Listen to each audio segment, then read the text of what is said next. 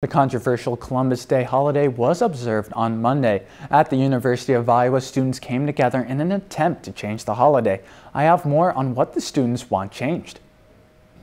With signs and stories, a gathering on the lawn of the Penncrest was to celebrate a different holiday, Indigenous Peoples Day, along with a decolonization rally put on by the Native American Student Association at the University of Iowa.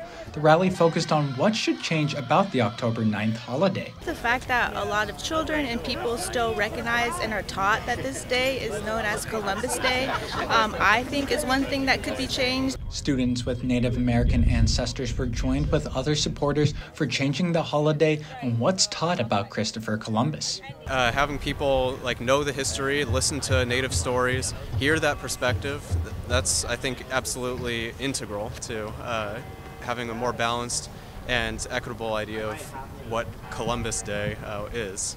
The rally gave students and supporters a chance to mingle with one another to learn more about Columbus Day and Native American heritage. The Native American students were offered an opportunity to speak about their family's past and what they want done. Native people have been silenced, we've been killed, and it's not okay.